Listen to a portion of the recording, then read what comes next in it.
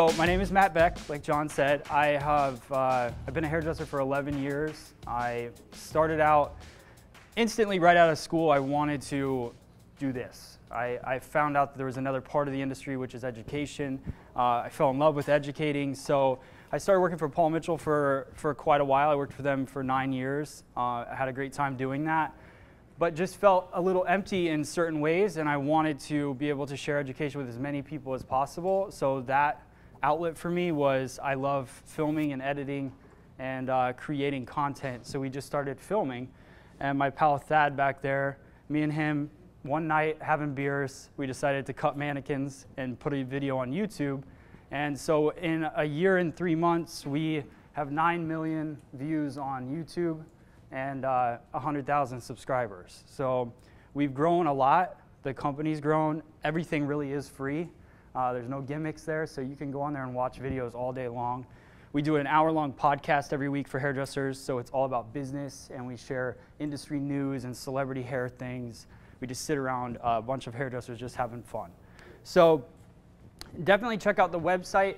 Today what we're going to talk about, and what I love doing this program, and this program has been an evolution of things that I've learned from John and just different people that I've looked up to in the industry. So it's almost like you just took John's class, and I'm about to show you what I did after I took John's class. So he gave you ideas about loyalty programs. I'm going to show you my loyalty program. Everything that he talked about today, I've done at my salon, and it's been very successful. So we're going to talk about the little changes that you guys can make right now, today, tomorrow when you get back into the salon. Make those changes, and you'll get big results from it, and you'll be more successful. So we're going to start off. My favorite question to ask is, who is your favorite guest in the salon? Does anybody tell me?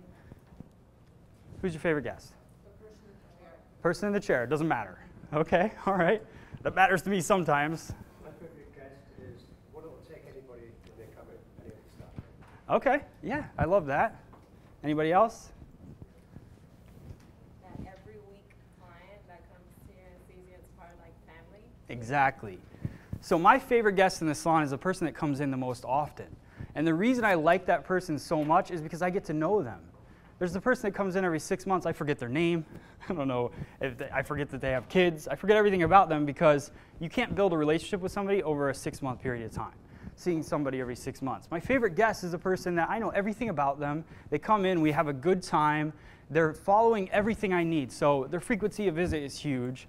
They're spending money in the salon, but it's not because they're spending money that I like them. It's because I get to really take care of their hair. And that's the whole purpose of what we do.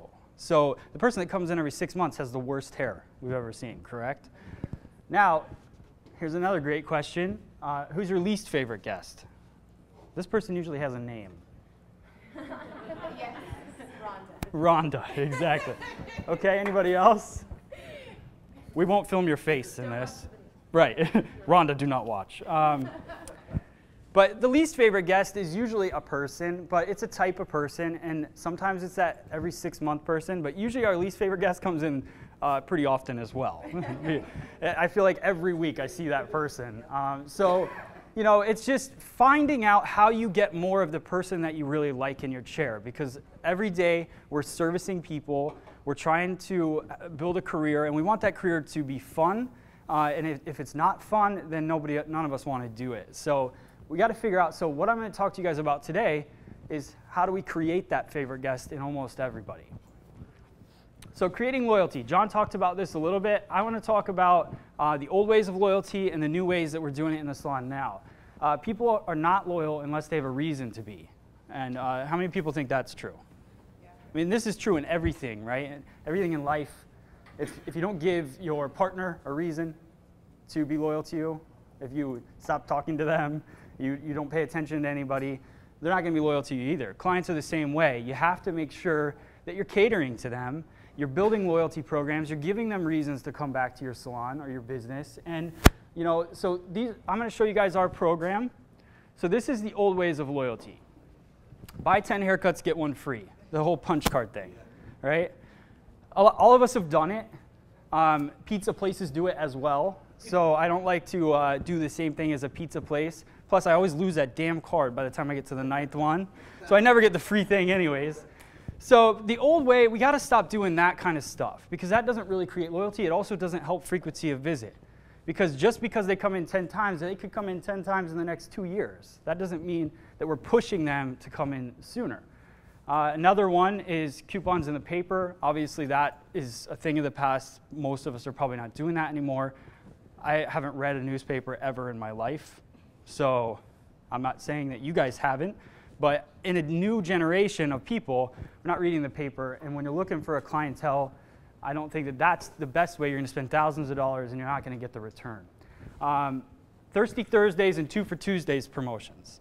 Now, these are creative names. I love them, but when you post them on Facebook, the day that you want them to come in, it's never going to work. So we have to make sure that we're not just putting things out there for people and praying. You have to come up with a plan. And that's really the goal of marketing and really focusing on our business is we're not looking at right now what we should do. It's not like you go in the salon tomorrow and say, all right, we got to do stuff on Facebook. We got to start posting things. You have to come up with a plan for the future.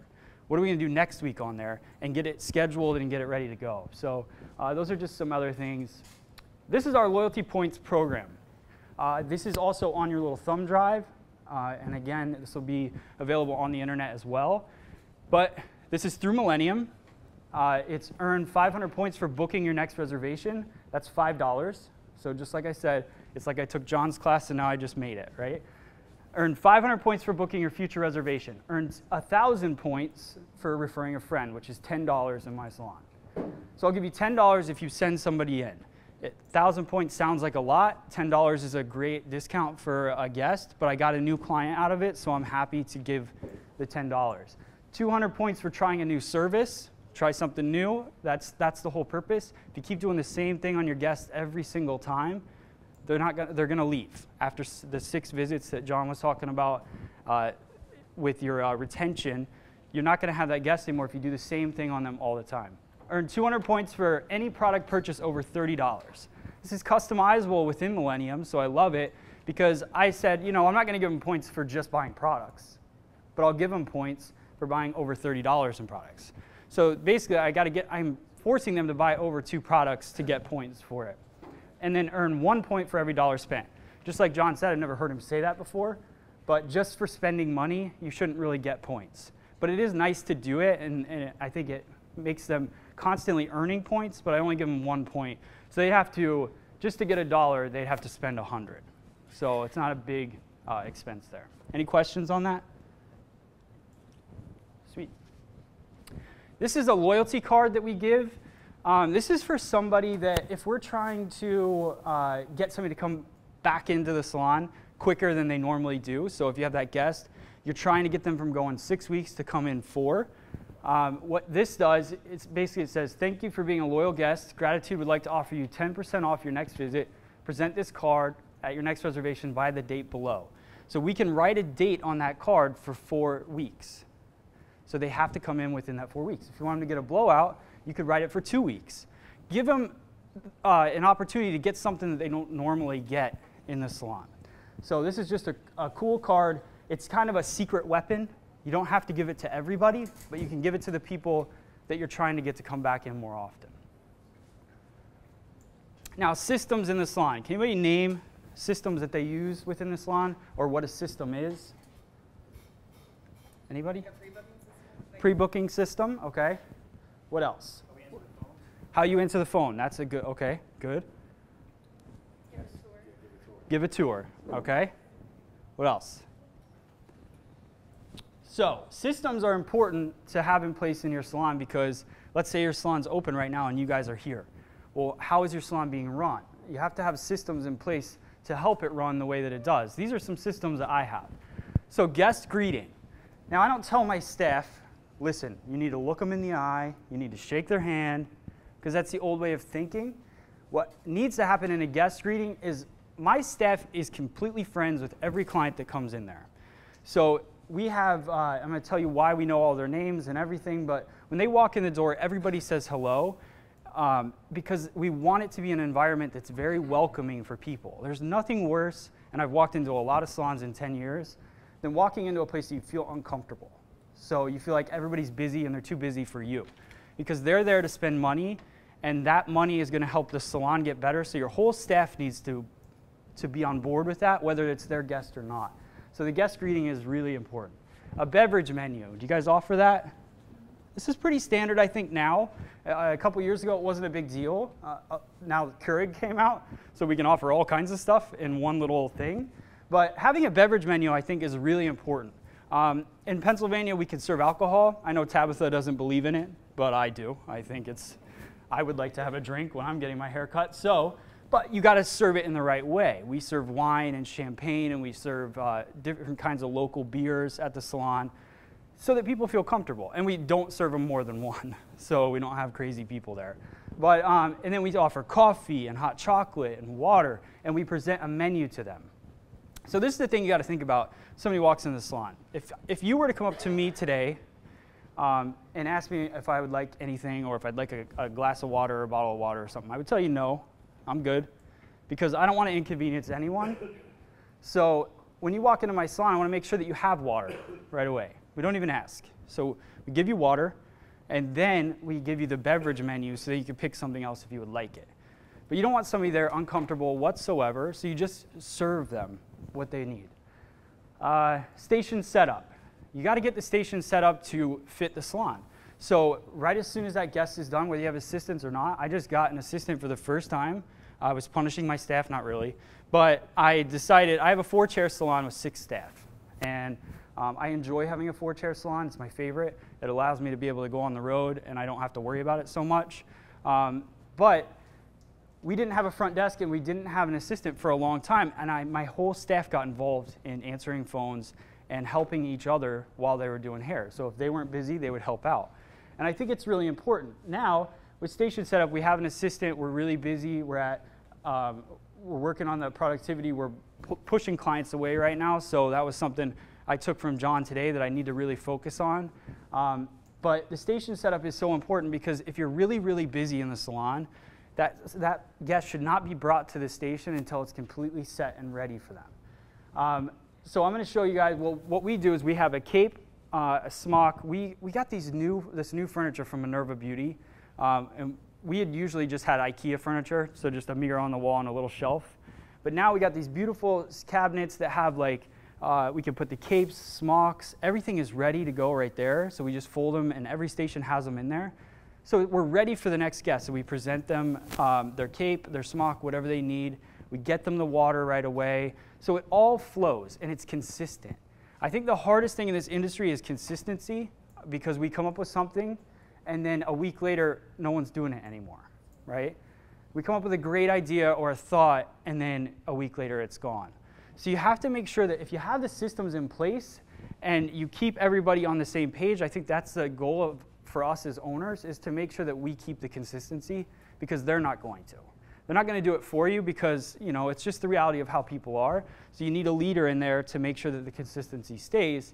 So just having these things written out. Salon menu, let me just go back real quick. So salon menu, consultation, the shampoo experience, a finishing menu, and team contest, I'm all going to break down with some slides real quick. So the name. Does anybody have trouble remembering people's names in here? Okay. Okay. Perfect. So it's the hardest thing ever to remember a name. I'm the worst. I'm constantly the guy that's like, we'll be out in the grocery store or whatever, and my wife's next to me, and she's like, some lady will walk up and start talking to me, and she'll walk away. She's like, who's that? I'm like, I don't know. I don't know her name. I can't introduce you because I don't know her name. But at the salon, we changed the system so we know everybody's name, and we write the name on the mirror when they're coming in. So you got those washable markers that are made for mirrors now. We write the guest name on the mirror. The great thing about that is, me as an owner walking around, I know everybody's name, which is great. And as a stylist, I'll get halfway through a haircut and I forget her name, right? So I'm like, oh, yep, all right, I got it. And she thinks that I've got the station set for her. So it's all part of our presentation of our station. So we walk up to her, we write her name up there. She thinks it's so cool because it's her place now, and you'll never forget her name. So that's something that we do. Team contests. Anybody run contests for their team now? I can't wait for Mevo. I will have the biggest flat screen TV in my salon with that board up. Absolutely, I can't wait. But for now, we run a team contest and we base it on a few different things. So let me see if, hopefully I didn't click too many. Service per guest, retail per guest, and rebooking percentage. This is a weekly contest for my staff. We check it every Saturday after work, and the winner of each category gets 10 bucks. Now, $10 doesn't seem like a lot of money, but you would not believe how much they fight over this, right? And, I mean, if you think about it, if you win all 3 categories for the whole month, that's a good amount of money, right? 120 bucks. So I don't mind paying it out as an owner. It's a good expense for me because they're now spending the entire week competing with each other, trying to get the best numbers.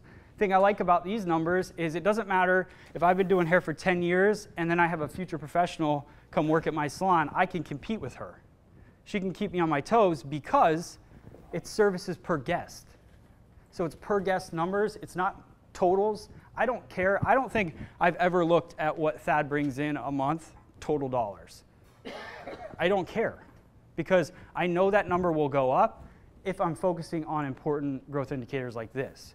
So that's a little contest that we do. It keeps them focused. You got to check your numbers. Your staff has to know their numbers. I know salon owners that I've talked to that won't even show their staff their numbers because they don't want them to know how much they're actually bringing into the business. Like, that kind of stuff is crazy to me because if they don't know what they're doing, they don't know where they're going either. So you really have to let them focus on it. These are really important, and it's an easy contest for them. So a menu. This is the cover of our menu. This is actually one of my staff members. It's a video that we shot of a haircut. I think nowadays, well, first off, we went to a hibachi restaurant last night, and I was looking at the menu, and here we go. It had no pictures. So I'm more of a picture guy. I like Applebee's. I don't know what to tell you. But because I can see what the food's not really going to look like, but what they're saying it's going to look like, right? So I like a menu that has pictures, and it's inviting. I put a staff member on the cover because now they're picking it up. They're like, is that Drea on the cover? So now they pick it up right away, and they start flipping through it. And everybody in that magazine is a client of ours. Their hair, whatever we've done to them. So in their pictures, they don't have to be professional. I'm not a photographer, but you could take good pictures now with pretty much anything you have. So when you open up the menu, that was misplaced. Here's the first page. So we run starters. Starters, what do you guys think those are? Appetizers, right? But they're also our wash house treatments. So things that we do in our shampoo room, that's what the starters are. I wanted to call them something that would kind of let them know that this is what you should get before we do the haircut.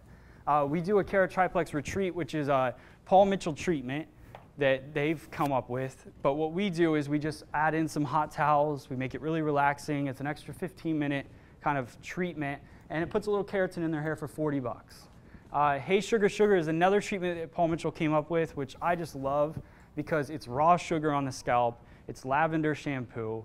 You're running it through the hair, but just presenting it and showing it in this way makes it more inviting. If I just write it on a brochure, a list of things that we do, no one's going to get them. So that's a thing that we do as well. We have 5 different levels of haircut in my salon. I'm the cheapest salon in town, and I'm the most expensive. My goal is to reach everyone, so it explains in our menu why we have different haircut prices, because people ask. And then we have the different levels. This is our color menu. So it's not a McDonald's like I want a number 8 kind of thing, so I didn't put a picture of what a single color looks like, what an ombre looks like. I didn't do that because we can pull up things on Pinterest or whatever to show what that looks like, but I wanted to make it colorful and fun. So that says starters. It's supposed to say sides. That's really what it does say. So we have our color, and then we have side services that go with it. So if you want a single color with a couple foils, we have it written down how much it costs, why it costs that much. Additional color, so we have a standard mixture that we put in the salon. We do 3 ounces total, no matter what, because I don't think a client that comes in every 4 weeks should pay the same as a client that comes in every 6 months. If they have this much root or they have this much root, it's just a different thing. So we have an add-on service for color. glazes, conditioning treatments, those kind of things. Then we'll get into, I want to go back to the wash house real quick. This is actually, my shampoo room doesn't really look like this anymore. 2 weeks ago we changed it. I am one of those people that, some people are afraid of change. I can't go like 1 day without changing something. I've changed the name of this presentation 5 times. So same presentation, 5 different names. So I think it's just an evolution of who you are. I like when my clients come in and they're like, oh my gosh, what is different today? Because I change it all the time. We did get new shampoo bowls. For some reason, no matter what shampoo bowls you buy, somebody's uncomfortable in them. It doesn't matter how much money you spend on them, I don't understand.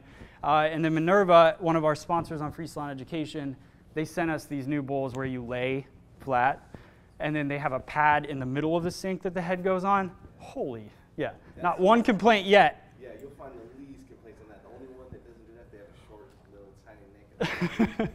Yeah. Just put a little towel right there, you get it. Okay, all right. But finally, I don't have to hear the complaints of the sinks. But it's just about making the room relaxing. I buy over 1,000 tea light candles a month. We burn them all day long. We have different music back there. We shut the doors. It's just all about the experience.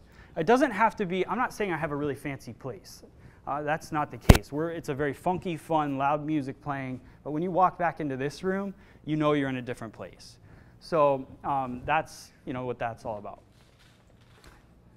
Consultation. A consultation is an important system to have in the salon, and it's also, especially if you're going to hire new staff, this is something that we have done in the past. Anytime I hire somebody new, I start them off by doing this. They have to fill out this card for every guest.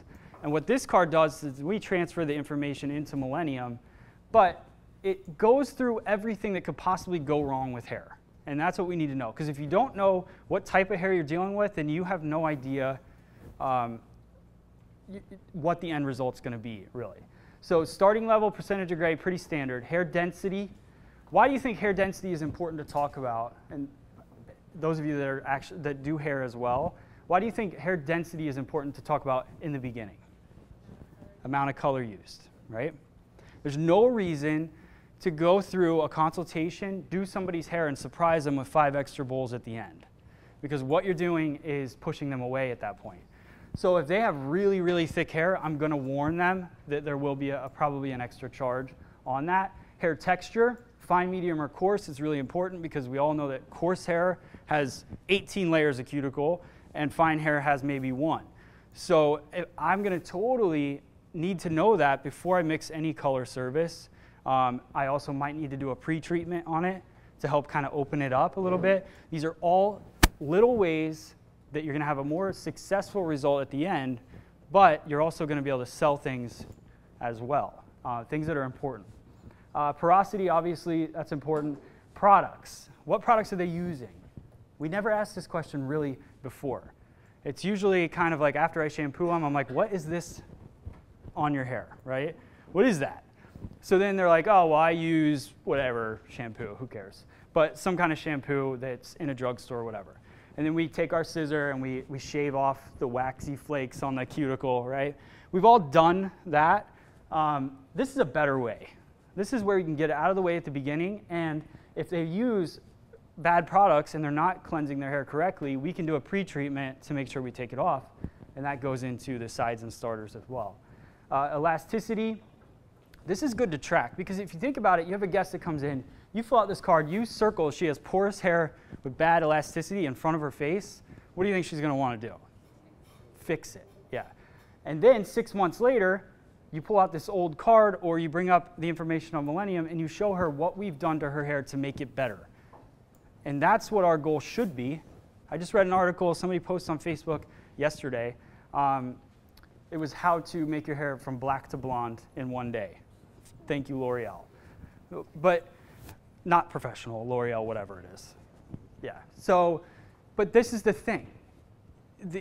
People are putting that out there, and people are reading it on the internet. I'm living proof. Those 9 million views are not hairdressers, not all of them. So people are watching videos trying to learn things that we do. Now, my goal is I try to target it towards hairdressers, and you can only do what you can do. But people are learning to do this stuff at home, so you have to educate them on why it's important for them to be with us, and this makes it more professional.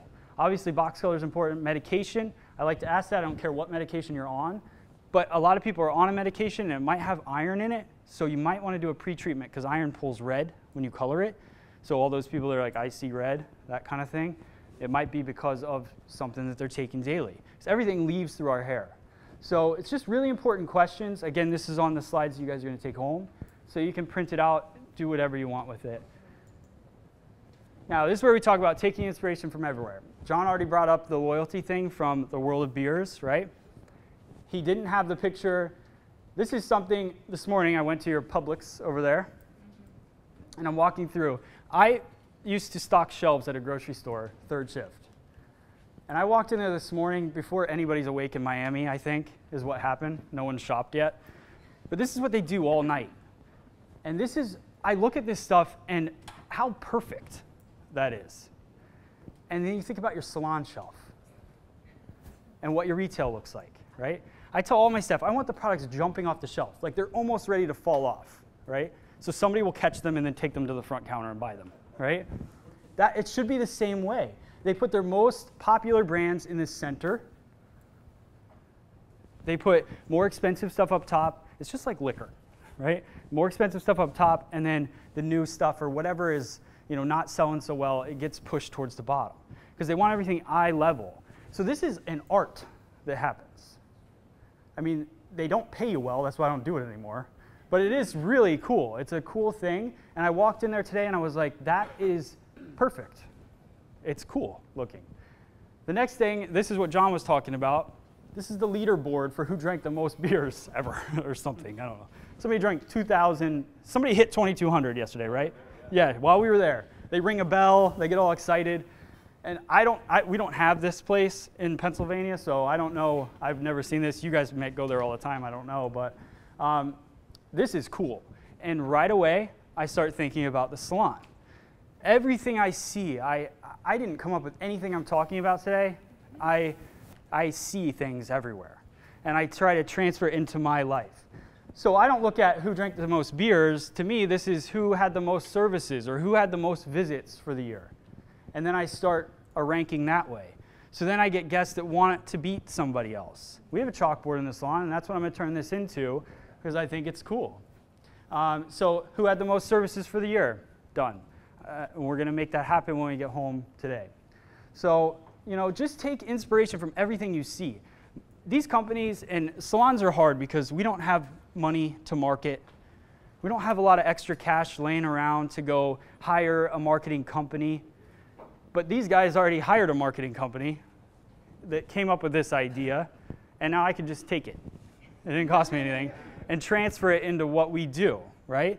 So utilize all these companies that you see doing things, doing fun things. The reason, my whole loyalty program stuff, I posted on the windows of the salon and everything, and I took that from, do you guys have Pep Boys, the auto place?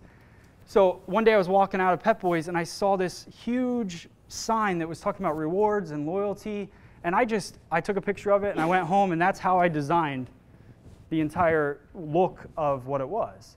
I gave it our little kind of edge or whatever to fit our salon, but I took the wording right from it.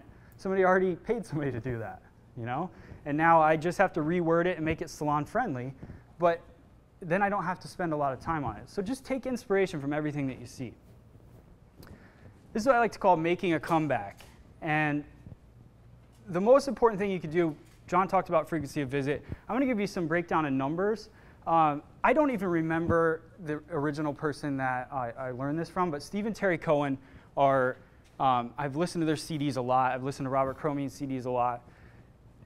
That's where I started to learn about all this stuff. And then I met Millennium through Paul Mitchell, and all of it started making sense. But this is a little equation that kind of shows you what little things that you do can make big results happen. So frequency of visit, what can this do for me? So let's look at the average client returns every 12 weeks for color. John talked about it. Now it's at 4.8? 4.8. Okay. So we're going to use it at about 4 visits a year. It's easier math right now, but let's say average client returns every 12 weeks for color. $50 color service, so let's say it's like a single color. She gets that 4 times a year, so she's a $200 client, right? Now, what we want to do is get them in every 4 to 5 weeks. So you got to, obviously that's an extreme thing. Take somebody from every 3 months or every 4 months, whatever, to now every 4 weeks. But with loyalty programs and all that, you can get them in sooner. Our goal is every 4 to 5 weeks. You take that same $50 client, get them in 12 visits a year. Now it's a $600 client. So you've taken them from $200 to $600. Pre-booking. What is the industry average pre-booking now? You know, I can't say because not many people are doing it right. I'm sorry. Right, yeah. So it's sub 20% for sure. Right.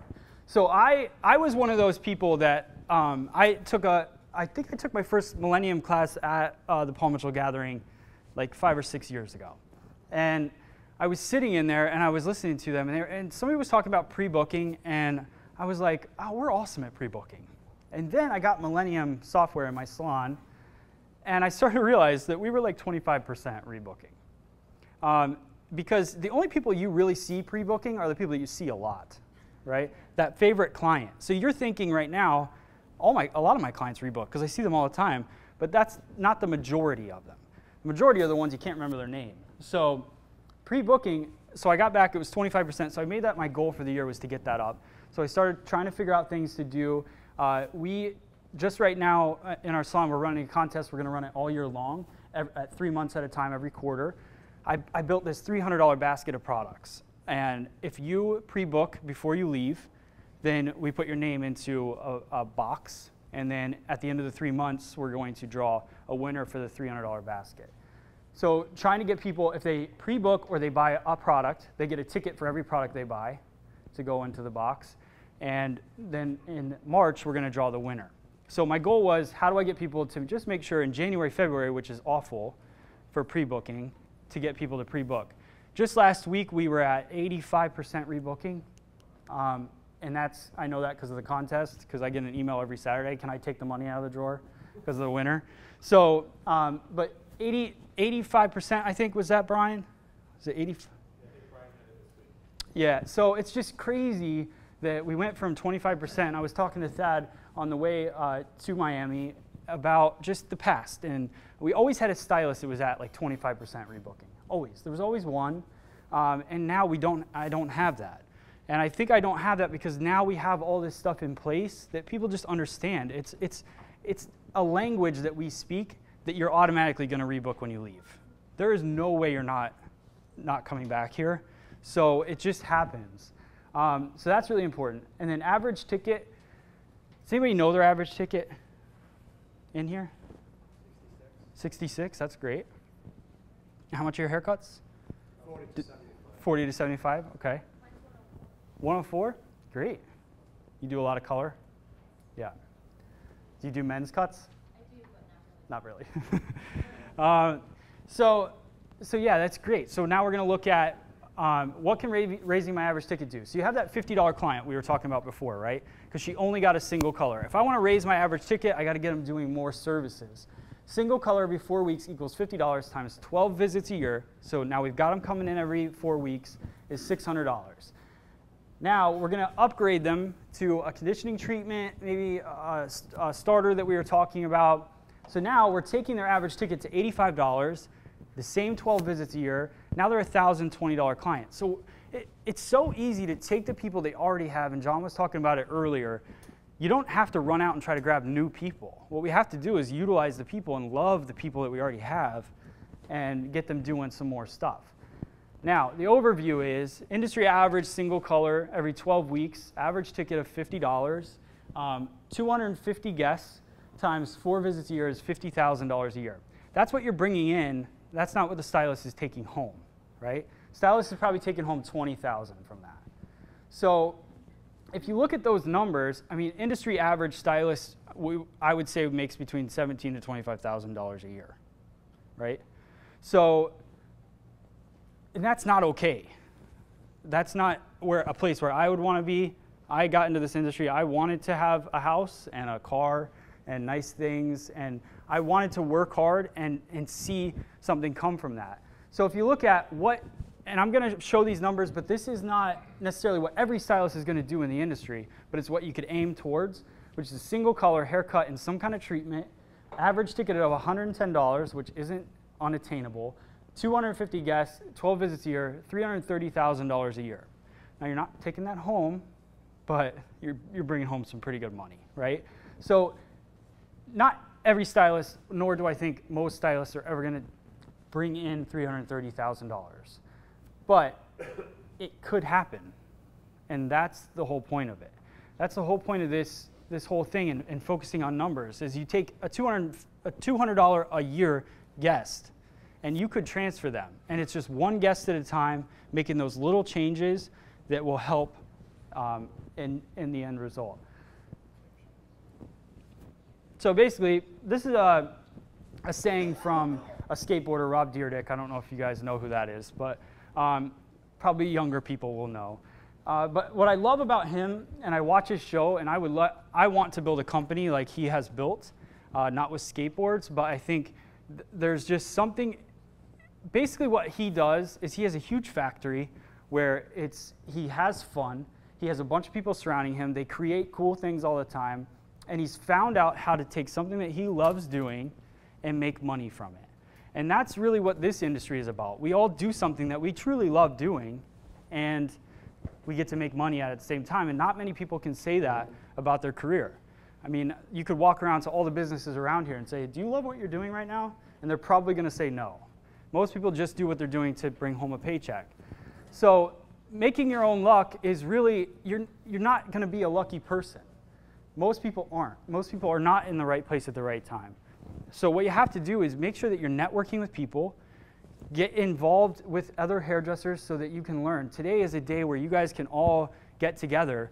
And I know that I was listening, overhearing your conversation earlier, and all of us have had that happen. So this is something that, this kind of thing, this networking event, that's what I love about what Millennium's doing with these, is you guys are all together and you probably aren't competitors, I'm gonna say. Not really. And even if you guys have salons 3 blocks away from each other, who cares? It really doesn't matter. Because if we're all working and being smart, not everybody's gonna wanna go to my place and not everybody's gonna wanna go to yours. So it's just the way that it is. So network together, learn together, and share things. And that's why, another reason why I developed Free Salon Education, I built a community on there so people could talk to each other and ask questions and grow. So make your own luck. Memberships. Now this is something, anybody doing memberships in their salon right now? Okay. This is actually a pretty big thing in the industry starting up. Some of it I agree with, some of it I don't agree with. But with memberships, this is what we do in our salon. So I know it's hard to read this, but it'll be in your thing. So the ladies membership, platinum membership, is 1 color service per month. She gets 2-week color halo, which is just her part. 1 haircut per month, a blowout bar style every week, so she can get a blow dry every week, and 10% off retail products. And that's $160 a month.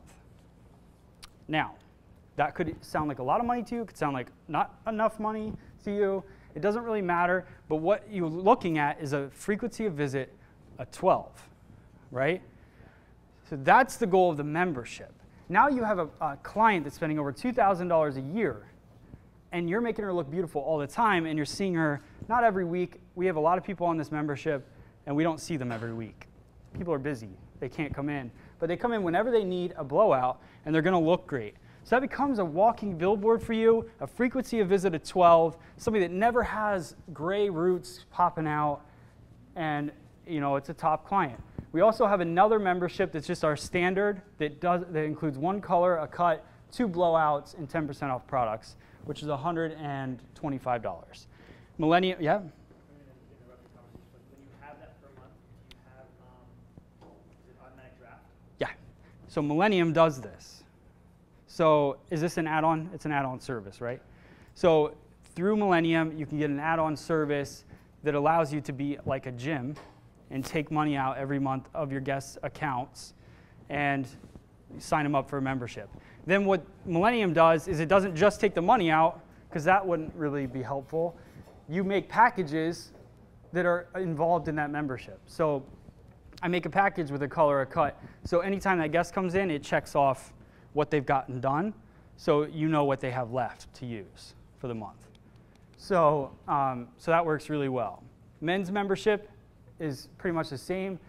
First class men's membership is unlimited haircuts, unlimited color, and 10% off retail, $75 per month. I say unlimited because it sounds cool. No guy's getting his haircut every day, I don't think. That would be weird. Unless he's obsessed with you, I don't know. It doesn't roll over. It doesn't roll over. Don't utilize one of the services in that month, they lose it. I don't let it roll over. They have to use them. Yeah, it's just like a gym. If you don't come in, we have a guest that pays for the membership. She comes in every couple months. I don't know why, but she does, and I love her. I don't know. She and that's the thing. It's kind of one of those, like, they don't use everything that you offer, but it's cool that it's there if they need it. So just like the men's membership, they don't come in every day. They come in maybe every week, every 2 weeks. But I don't know about you guys, but I love doing men's cuts every week on the same person. It's the easiest job I've ever had in my life, because you're not recreating a haircut. A long time ago, for some reason, guys started wearing textured hair and pushed everything to 4 weeks. So like you have to resculpt everything every 4 weeks, right? But every 2 weeks they come in, you just dust them up, clean them up, shave their neck, and they're good. So I'm spending 10 minutes with him, and he's in and out. And then the color, I love having that to offer, because for a guy, you use maybe a half an ounce of color for the most part. So, you know, you're throwing it on his head, he looks good, and it's another service that you can offer. We have a coach membership, which no guy buys, because not many of them, because no one wants to ride in coach. So unlimited haircuts you get, and $10 off retail, which is $50 a month. So you have a $75 a month option or a $50 a month option. Do you apply that to all your stylists and they get different levels? Yes, that's the benefit of the membership. And right now, I used to have different levels of membership, but I just found this to be easier. And that's why I priced them a little bit higher, because it was just a little complicated. But you can do levels of membership. So you could have different prices for them. Coach, men and women, or just men? Just men. So there's the men's membership, which is the first class or the coach, and then the ladies is platinum or the standard. So, blow dry bar. Who knows about this stuff? Oh, yeah, I yeah. have a question in regards to the other. Okay. Did you have any negative feedback from the service providers? Because I can already imagine my service provider saying, I don't want to do a membership client. I want to prioritize the client paying full price for the service. So here's the thing. I don't push my stylist to sign people up for this, but if you look at there's different types of service providers, right? So I have certain staff in my salon that I wouldn't really recommend they do that. Like I have a guy, Brian. Brian has a mouth like no one I've ever met in my life. He can get anybody to do anything they want, and everybody's always pre-booked, everybody's always coming in. So he doesn't really recommend memberships, because he's always doing different stuff with their hair, and it's too much for him. And his rebooking and frequency of visit is really good. Thad loves members. He tries to get members all the time. So he's always getting people in. He has a lot of guys that use the membership, because he knows that there is a benefit to it. Because if you're not good at pre-booking people and getting people in, then you need to have that kind of system to keep that frequency of visit there. So what stylists may be upset about or worried about is that the price is so small. But what they have to realize, and if you show them the math, it's 12 visits a year. So they're making a lot more money off of that person than they would if they just do their hair normally, for the most part.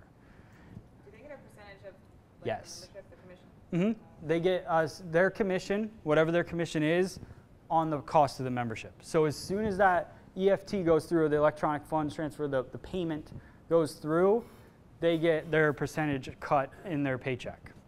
It's per service provider, so it's like they're booking that membership through that service provider. Yep. And not transferring it. They can't transfer. Okay. Yeah. They can't see different people. Okay. Now, if you set it up as a package, they could, but then you'd have to pay them differently. So I just find that if you sign up for a membership with Thad, you go with Thad, and and that's just how it works. They always pre-book when you're on a membership anyways, so you don't have to worry about them needing to go to anybody else. That hasn't really been an issue. A couple cases where Thad might not have been there, my staff worked it out, and they took care of them, and we just paid that person for the month for doing their color or whatever. So membership then is towards the service provider, or does the salon market this? Because I can see how it can go both ways. Like the salon at the front desk has the membership and the service provider, but like how do you distinguish who's really like promoting it? Because what if my client goes to the front desk, sees the membership, and she says, oh my God, this is great for me, but I'm not really the one, I'm booked solid, for instance, and I'm really not promoting that. Right. So how would you, I don't know, how would you go about that from? Here's my thought process on memberships. I don't think they're for everyone, and if you have a staff that's 95% booked, I don't think you should do a membership. I think a membership would be great for new talent, maybe people that haven't been in the industry so long trying to build their book. You could have a really cheap membership to try to drive traffic and fill a void. I don't think a membership is for everyone and for top service providers. So you could run a special or something like that. But I don't run just memberships. There are just membership salons. I know of a couple of them in New Jersey, but I don't want to have just a membership salon. I like that it's an option, and I can put it with other, aim it towards what service providers I want to. Does that help? Yeah. I think that's perfect, and moving forward in my salon, I will probably target it more towards new talent because I think it's a perfect growing situation. And it gets them, new talent, a frequency of visit of 12 right away, which is impossible, and most of your top service providers will not have a frequency of visit of 12. And you could probably take that client that signed up, that saw it at the front desk, and you could look at her history, and she's not spending as much money as she would if she spent $160 a month 12 times. Yeah. Because I'm interested in this, and we've talked about it, but never really put it in practice. We have a salon and spa. Okay.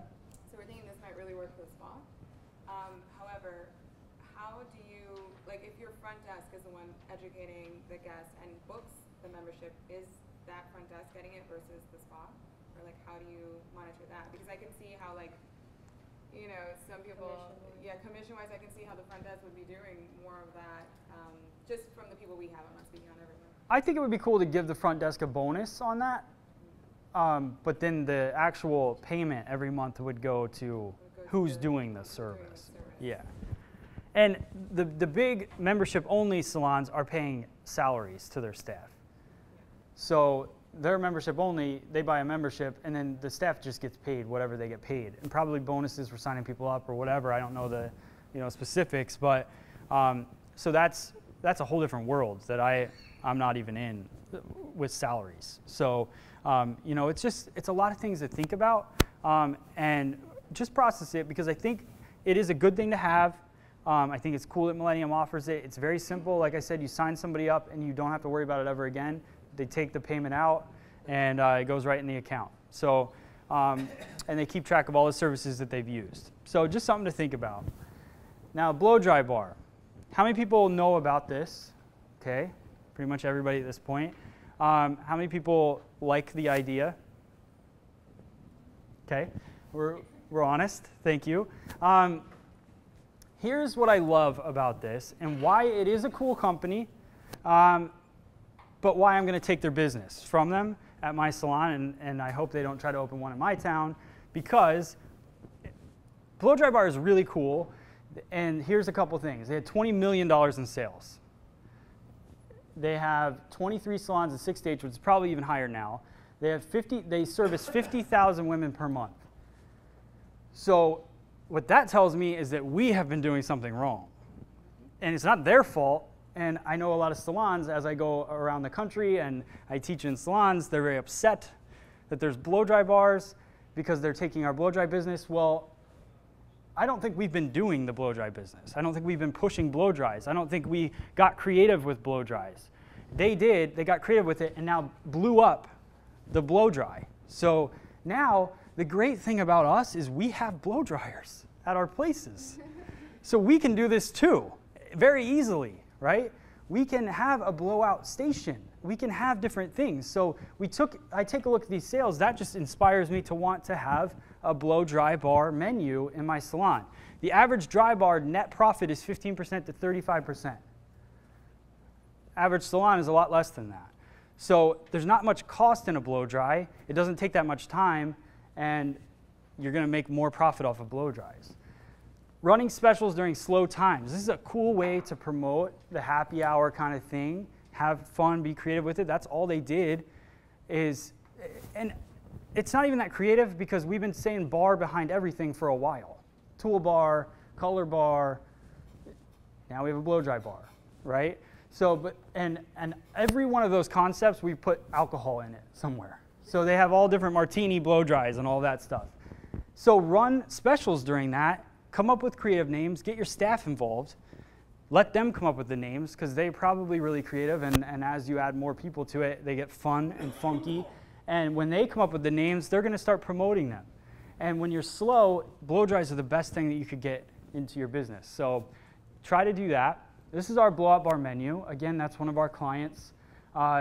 We have our step 1 shampoo. So they pick their shampoo, what type they'd like. Step 2 is the massage. What type of massage would you like on your head?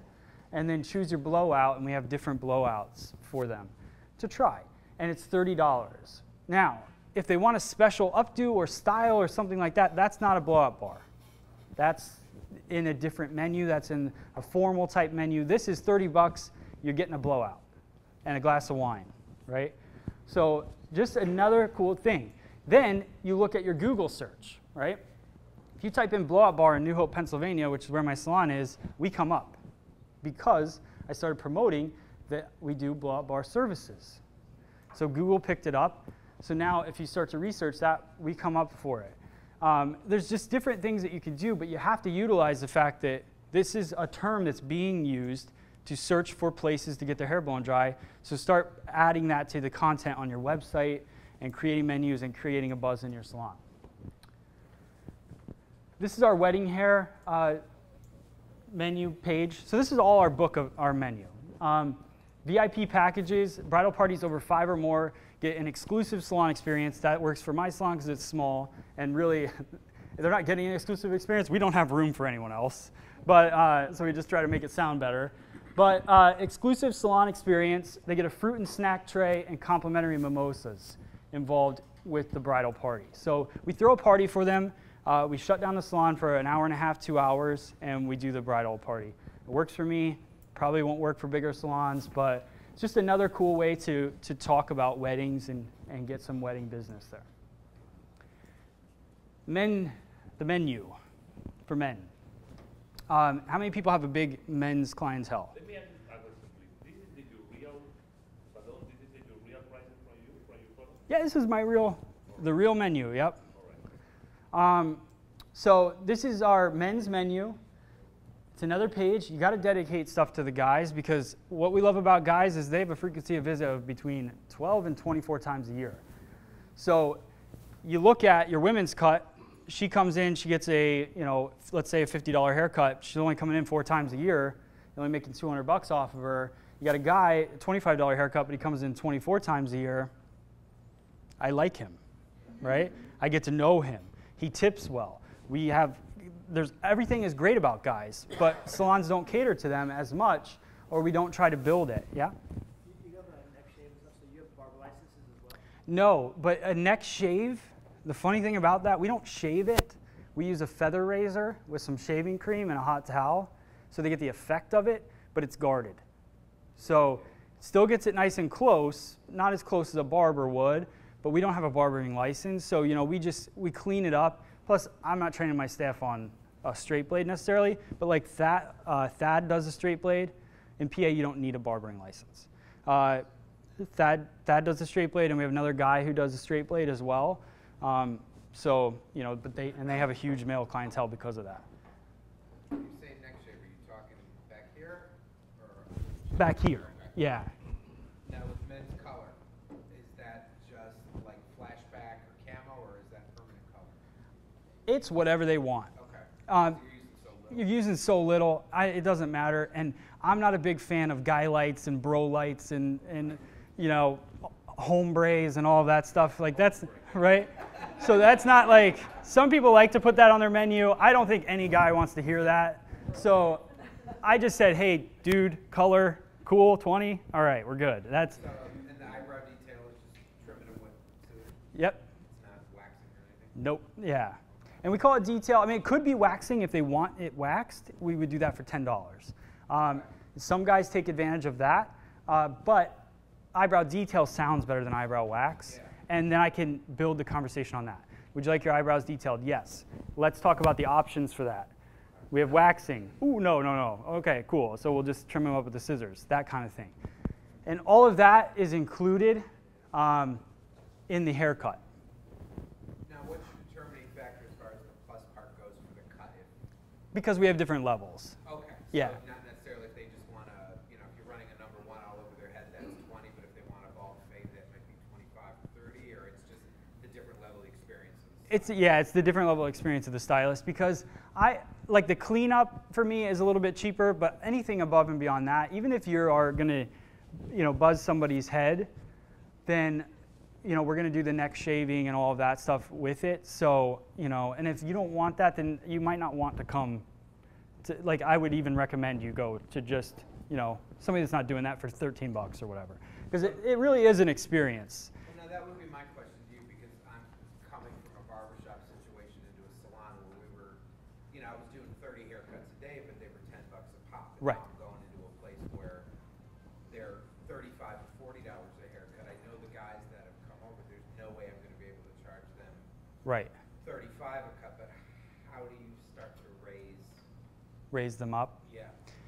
So I would say from that situation, you probably are going to lose quite a few. Sure, yeah. But I would just say, you know, if you really if you make the experience great, then the people that start coming into you, it's not going to matter. And you're only going to need to do 10 haircuts a day now, so it's fantastic. And you can really focus on your work and your art that you want it to be. Because when you're trying to bust out a haircut every 10 minutes, that was, when I was in beauty school, one of my teachers said, she's like, I work at, it was one of the chain salons, and she said, what'd she say?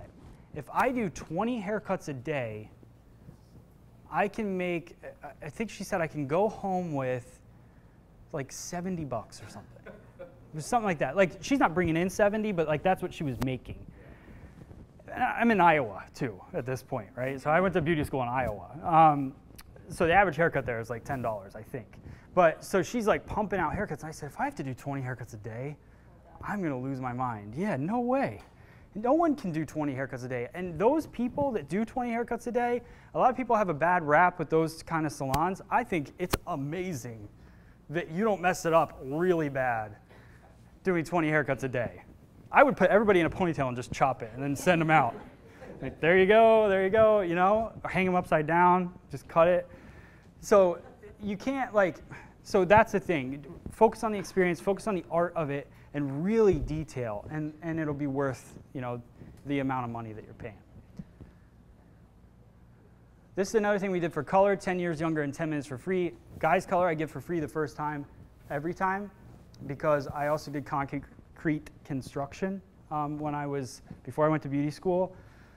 I thought I would try everything first and then found out that cutting hair was really fun. But I was in concrete construction, and everybody would call me Eminem because I would bleach my hair all the time. And you know, you just get made fun of because you do it horribly, right? And it's orange and it's patchy and it's weird, or guys try to color it and they make it like shoe polish black and it just doesn't look right. So we did it 10 years younger in 10 minutes for free. We can make you look 10 years younger in 10 minutes. I'm not going to charge you for the first time to show you that no one will know that you got your hair colored. I love guys because the more you make it look like you didn't do anything, the happier they are. So you put color on there, and I usually go a couple shades lighter on the color, so it barely even shows up, but they're happy about it because it just masks it a little bit. And you know, then I got a client that not only has a frequency of visit of 12 to 24 times a year, but now I got them doing color as well on that. So now you're upping your average ticket. A lot of people complain about their men's prices. I color 85% of my guys that walk in the salon. Whether it's a little bit of just kind of feathering some lightener on, not to give them guy lights, but just to pop some dimension in, just to move it a little bit. It's only in there for 3 minutes, but it just gives it a little bit of a sun, because we don't have sun where we are. I don't know if you guys know. Sun doesn't really come in the winter time. So we lose all of that. The whole time I'm like, I have no tan at all. And I'm in Miami. And I tried to stand outside yesterday. It was raining the whole time. So I'm like, I got to go back. I'm not tan. This is no cool. But the guys, like they just love, all you have to do is you color them and they're good for life and you got them booked. And now my guys come in. It takes me no time whatsoever. I finish the cut. I throw on a little bit of color for 10 minutes and then it's an extra $25 or whatever on top, or 20 bucks on top of the service. So. All right, there are 3 types of workers. Those who get things done, those who watch things get done, and those who wonder how so much got done. Now, I just thought this was funny. I don't even know who wrote this. I didn't write it. But it's true. And what we have to do is we got to take, I try to look at myself sometimes, and I look at like, why does my staff do this? Why does my staff do that? And then I realize that I kind of do it too. So that's why they learn from me. It's kind of like I have a 6-year-old son, and I look at things that he does, and it's exactly because I do them as well. We have a huge influence in our staff. Sometimes, we take on a lot of stress. We do a lot of things. It's hard for, we look at them and why don't you, clean that or pick up after yourself or whatever. You really have to look at yourself too and focus on becoming a great leader, and it's something that I try to work on a lot. And just, as the salon grows and getting your staff involved in everything, all this stuff that happens, it can't happen unless your staff's on board with it, was what we kind of talked about. So the way that you're going to get your staff on board is if they're involved in it, in creating the menu, in doing these different things. But you got to hold their hand all the way through it, because I said to my staff, I'm like, can you just work on a color menu for me? Just let's start coming up with ideas. And then 2 months later, I'm like, so how's the menu? Oh yeah, I forgot. And I'm like, okay. So you got to really just set a time aside and get together with them and come up with ideas together, and then you'll really start to see it blossom. If I go and create a menu and I just put it on my staff station, I'm like, look at the new menu, here you go, use it. They're not going to use it because they weren't part of it, so they're not excited about it. So if you get them involved, you get them excited, they're going to talk about it as well. This is one of my last slides, and we'll take a couple questions. This was an old movie theater, obviously really old, near my house, and I would drive by it. I used to teach at a salon-centric distributorship every 2 weeks for a while. And I would drive by it, and I just kept seeing it getting worse and worse and falling apart. And then one day I drove by, and it said, "That's all, folks. Thanks for 30 years." And then I started to think about it, and it's sad to think that, a business like that is probably family-owned, went out of business. There's all these new movie theaters and all of that. And then they pop up this sign, and I'm looking at it like, this business hasn't changed in 30 years. It's the same, right? So the reason it's shutting down is because they stayed the same. You have to evolve. You have to change. There's still people writing on paper appointment books. I remember when I first started working at the salon, the owner had a paper appointment book, and people just write down whatever the hell they wanted to. Like, I did $300 today.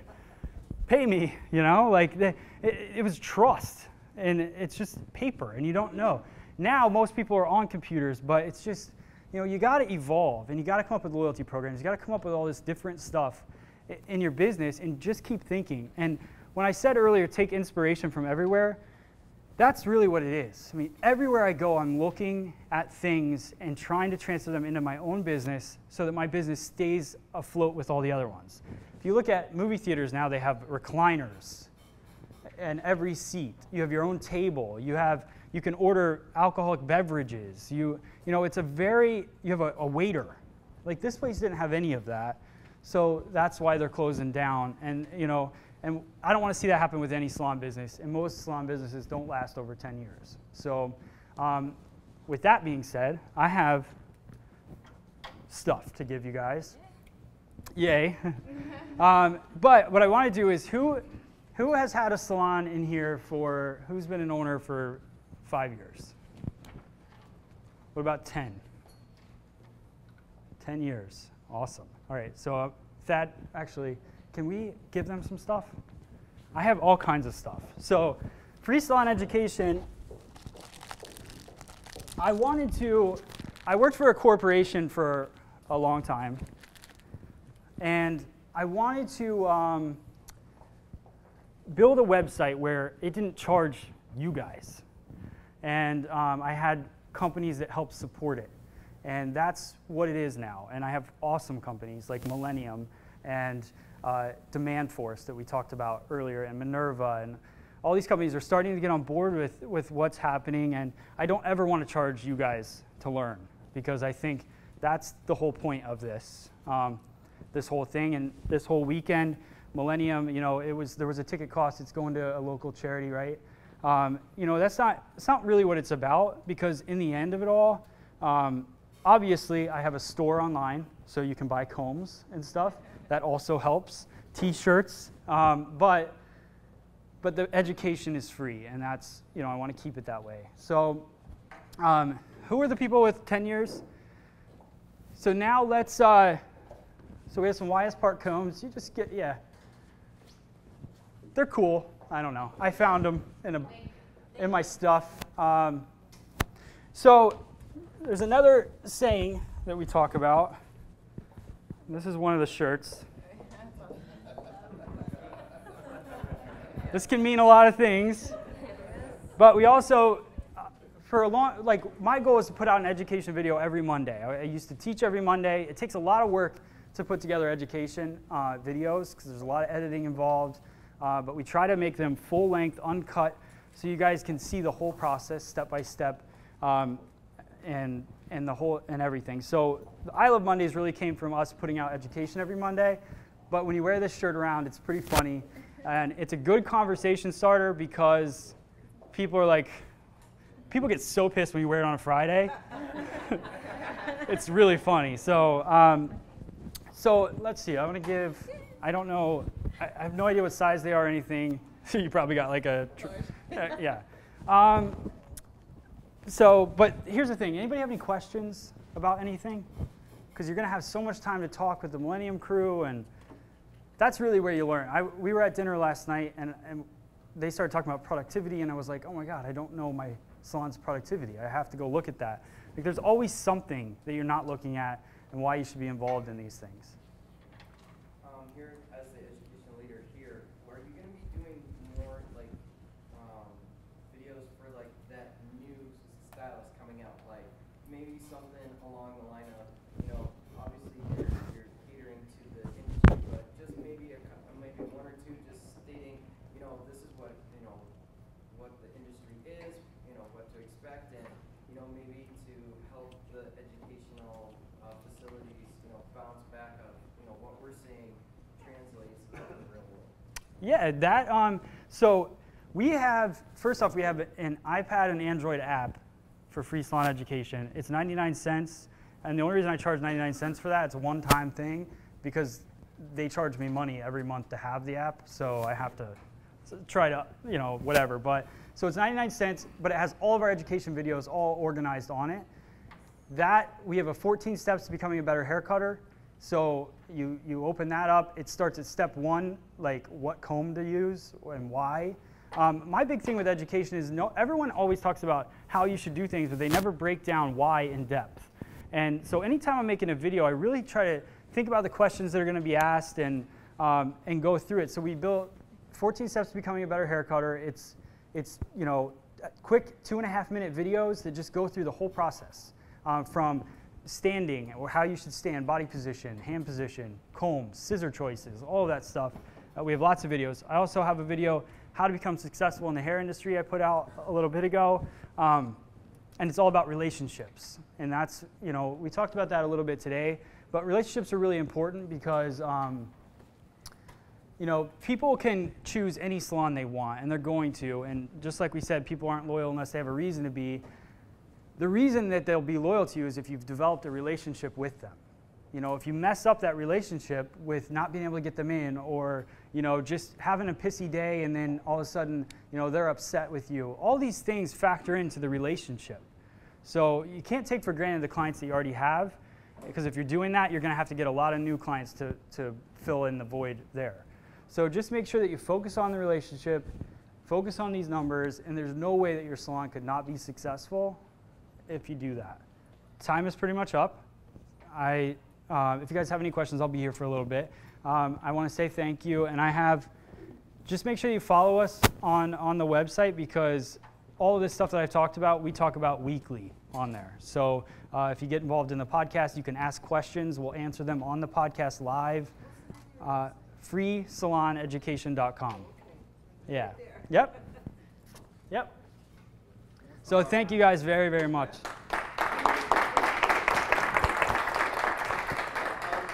I hope you guys feel really good about making the trip out here this morning and spending time with us. Even in the back of the room, I'm going, I actually said to Jen, I'm like, there's nobody here, and obviously I'm one of the people putting it on, that could walk away and go, that was a waste of time. I think what's so amazing is getting the what and the kind of Millennium type of stuff, but then sitting there, I mean, I didn't leave the room.